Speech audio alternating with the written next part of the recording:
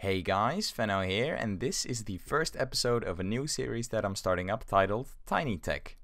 In this series I will be showing you small, useful redstone devices that I don't think deserve their own showcase video, but still need some recognition. So in the first episode I've got a new hidden input, a cool way to light the floor on fire, and a very small dual edge monostable circuit. Let's take a closer look at this hidden input. Whenever you place a torch in front of the dispenser, it activates, spitting out some water, destroying the torch and then retracting the water back again, as you could see.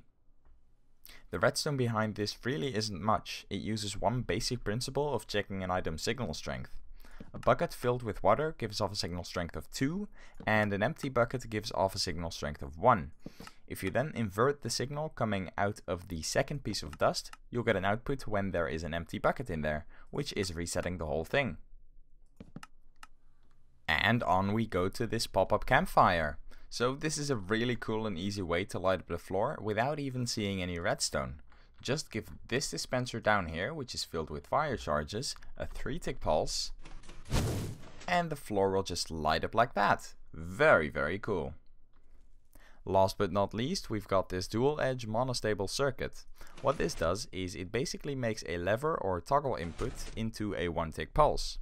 It does this both with the signal turning on, which is called the rising edge, and with the signal turning off, the falling edge.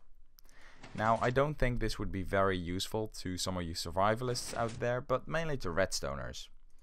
But it's pretty cool nonetheless. And that's all the designs I've got for you today.